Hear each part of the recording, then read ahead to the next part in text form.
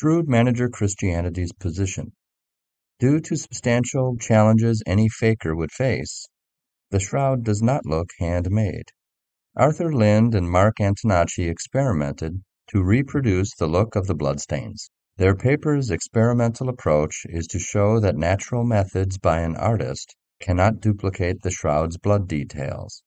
The researchers dripped, drizzled, and brushed fresh pig blood onto plastic, fabric, leather, humans, and chickens, in low humidity and high humidity. Some blood was dry, while some was moistened with aloe or water. To slow clotting down, some blood was stirred, while some was blended with lemon juice. Some of their bloodstains fit some of the features of the shroud blood, some fit other features. No single experiment fit all of the features. The blood flaked off or spread out too far beyond the painted outline, or didn't transfer to the cloth, or did but didn't soak through, or didn't have dark, raised edges or indented centers.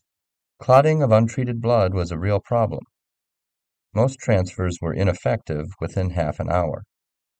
Clotting blood on plastic shows upraised edges, like on the shroud, but clotting blood on warm skin does not. Serum rings, which we've seen in prior videos, are another problem.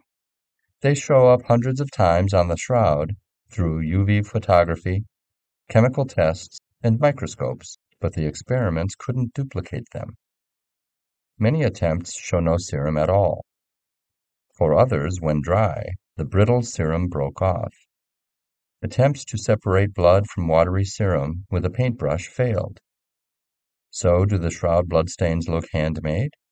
Not to these researchers who tried to handmake them. Here's a paper showing some of the same challenges for fakers.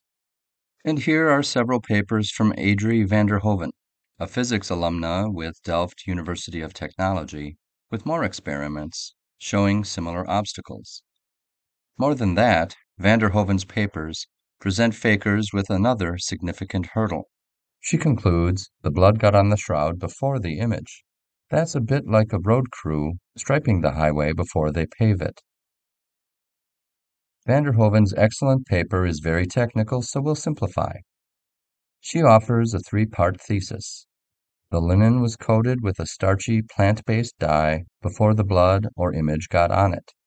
Specifically, a dye made from the madder plant like this one.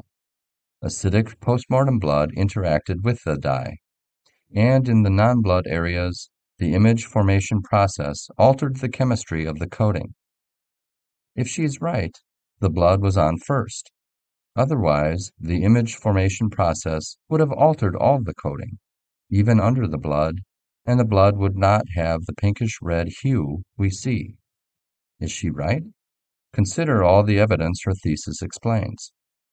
Microchemical tests detect starch impurities. Uncoated linen is brittle and absorbent, but the shroud is supple and repels water. The shroud has an ultra-thin, yellow-colored layer, but uncoated linen does not. Infrared analysis of threads shows a colored coating with traits that fit madder dye. Blood on uncoated linen turns brown, but the shroud's blood is pinkish-red. Although the shroud repels surface water, these researchers detail at least two events that caused water to soak in. These water stain patterns were likely caused when the folded shroud was stored in a jar and water got in. The other event was in 1532, when water drenched a burning shroud. Photography shows that the fire dousing water stains lighter and less yellow than the other water stains. This is easy to explain with the author's thesis. Starchy, madder-based dye dissolves in hot water, like from extinguishing a fire, but not in cold water. The shroud was covered with mildew spores, but no mildew. Madder plants' components are antifungal, antimicrobial, and insecticidal. Chemically, this is real blood, but many stains test too acidic to be lifeblood. Conclusion? The acidic blood is postmortem. A lot of details reinforce this conclusion. Measurements of how energy reflects off the bloodstains fit acidic postmortem blood on linen coated with dye. The shroud blood lacks potassium. This is consistent with postmortem blood. When the serum oozed out, potassium drained away with it. The blood studies show how hard it is to form and transfer serum rings to cloth. However, the task is much easier when blood clots first on a cold surface, like a dead body. Last, these shroud researchers showed the image was produced through some dehydrative oxidative process. Van der Hoeven oxidized a linen coated with starchy madder dye. Look how closely it matches the shroud. So the last 3 videos conclude the shroud looks like it wrapped a bloody corpse. Blood is real, clotting blood. Experiments don't look like the shroud, and the blood curiously got on the cloth first, before the image. Given all this, our position is that the shroud bloodstains do not look handmade. We'll end with an observation.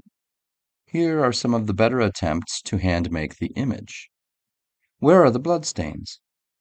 As a proper test, shouldn't each of these have started with bloodstains? Why do you suppose they skipped that step? Next, some peculiar traits of the image argue against it being handmade.